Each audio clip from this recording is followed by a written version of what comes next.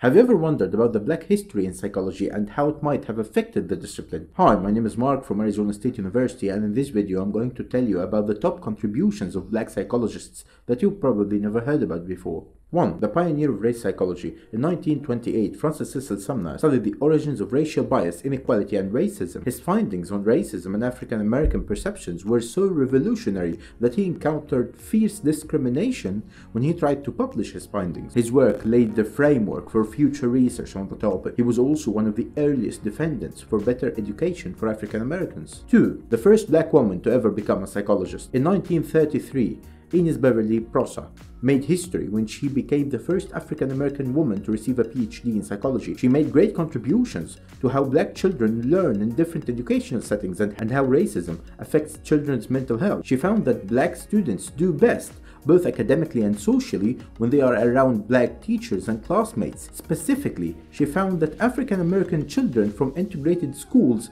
experienced more social maladjustments and felt less secure, which was a barrier to the learning. 3.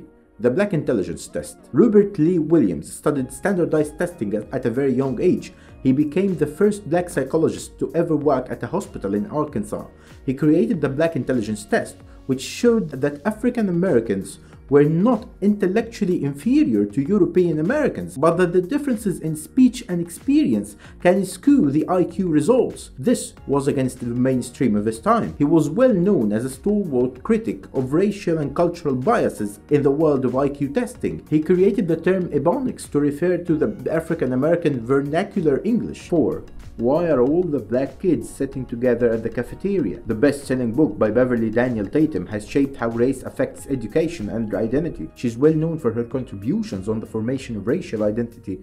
She evaluated how racism is harmful to children's education and the importance of embracing racial identity. She emphasized the importance of discussing race in our society as a way to eliminate racism. She paved the way for multicultural psychology through her work on racial identity and how it's developed in childhood. 5. Kenneth and Mommy Clark. The Clarks were a husband and wife team famous for studying internalized racism in the research known as the doll study. The doll study studied black elementary school students and how they perceived black dolls versus white dolls. They found that the children associated black dolls with negative traits and white dolls with positive traits. Yet, the children felt that the black dolls most reflected them, which demonstrated that black children had internalized racial messages about themselves in comparison to white children. This study was later used in court to determine that segregated schools were bad for black children and that they hurt their self-worth, as they showed that it would lead to promoting inequality, something that was not familiar at the time, as segregation was normalized in the society. And that's it. If you've made it this far, thank you very much for watching. See you next time. Peace.